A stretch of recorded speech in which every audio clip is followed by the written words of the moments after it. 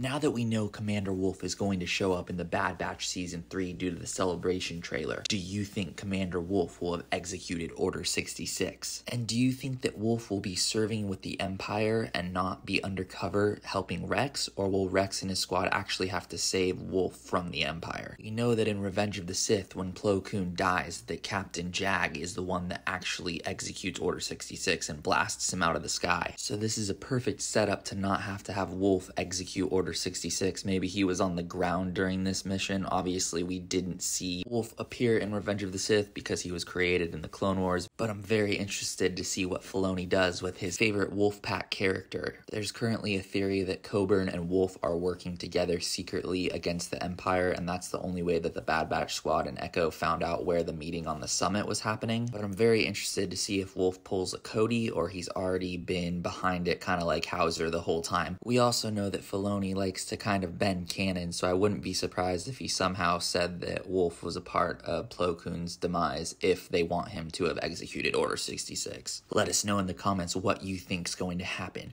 to Commander Wolffe in Season 3. Be sure to subscribe so you're always on top of the latest uploads.